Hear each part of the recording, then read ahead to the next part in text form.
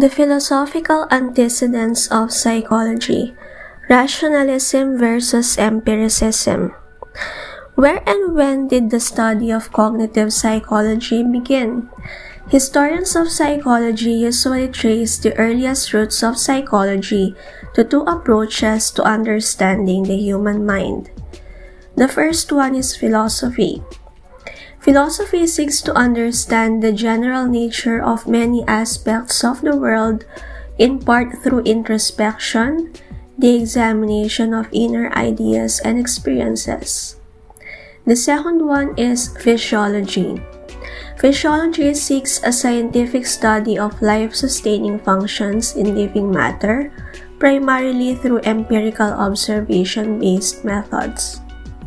Two Greek philosophers, Plato and his student Aristotle, have profoundly affected modern thinking in psychology and many other fields.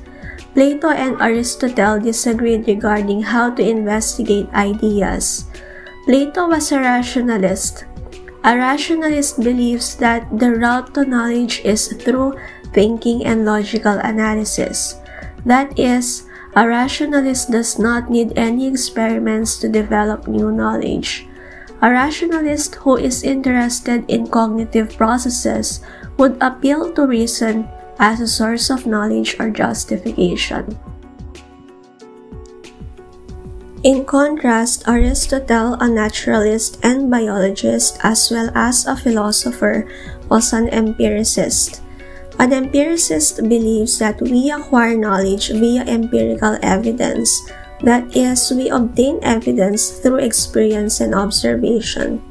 In order to explore how the human mind works, empiricists would design experiments and conduct studies in which they could observe the behavior and processes of interest to them. Empiricism therefore leads to direct empirical investigations of psychology. In contrast, rationalism is important in theory development. Rationalist theories without any connection to observations gained through empiricist methods may not be valid, but mountains of observational data without an organizing theoretical framework may not be meaningful. We might see the rationalist view of the world as a thesis and the empirical view as an antithesis. Most psychologists today seek a synthesis of the two. They base empirical observations on theory in order to explain what they have observed in their experiments. In turn, they use these observations to revise their theories when they find that the theories cannot account for their real-world observations. The contrasting ideas of rationalism and empiricism became prominent with the French rationalist René Descartes and the British empiricist John Locke. Descartes viewed the introspective, reflective method as being superior to empirical methods for finding the truth. The famous expression cogito ergo sum, which means I think therefore I am, stems from Descartes.